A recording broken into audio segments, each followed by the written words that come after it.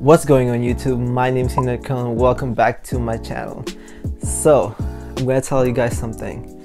I have this plan where I will have a six-pack abs in 5 weeks because I want to lose all these belly fats in here, you know, and turn it into a raging six-pack abs. That's all I want. Honestly, it's all I want. And today is December 30th, 2019, and tomorrow is the 31st, and after that is a new year, January 1st. So I wanted to make this New Year's resolution where I'm gonna stick to my plans and be more disciplined. I'm gonna tell you my plans for this 5 weeks. First thing is to do intense workouts. So I'm gonna push myself in this 5 weeks, see how much I can improve on and be more powerful in terms of strength.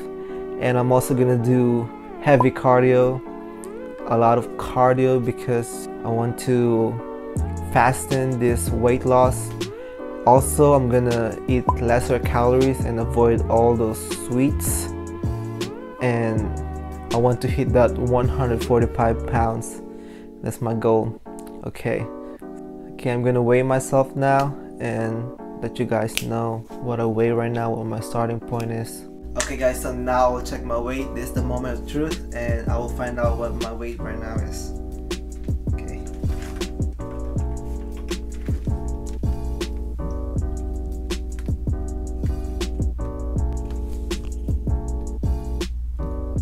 So it's 150.